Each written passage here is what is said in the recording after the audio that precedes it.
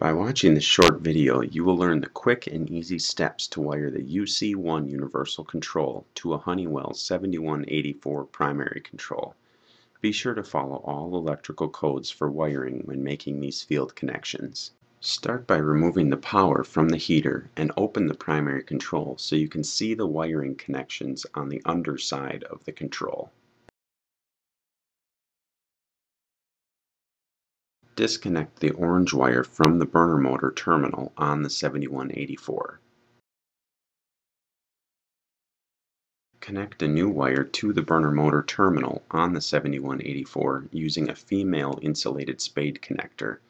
Route that new wire to terminal number 1 on the UC1. Splice a new white wire in with the existing white on the 7184 and connect it to terminal number 2 on the UC1. The existing white wire is typically connected to the N or L2 terminal on the primary control. Connect a new wire to terminal number 4 on the UC1 and connect it with the original wire attached to the burner motor terminal on the 7184.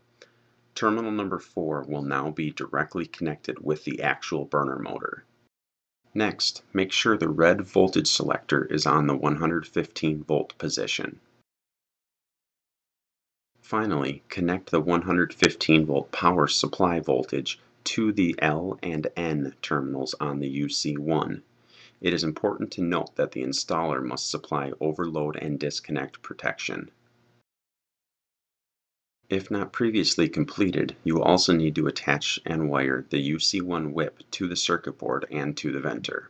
Carefully slide the black, white, blue, yellow, and green wires, 4 of which have female spade connectors, into the UC1 cabinet.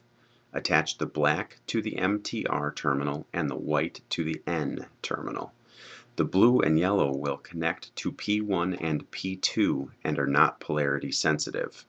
The green wire will attach to the box grounding screw.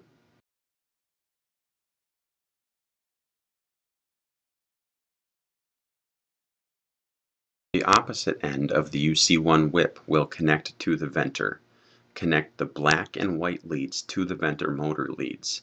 The blue and yellow should attach to the fan prover switch, and the green wire will connect to the venter ground.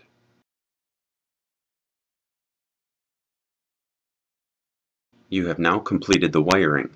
Refer to your manual or contact Chernlin Direct for additional help. If you are watching this on your mobile phone or tablet, hit the back button to return to the previous screen.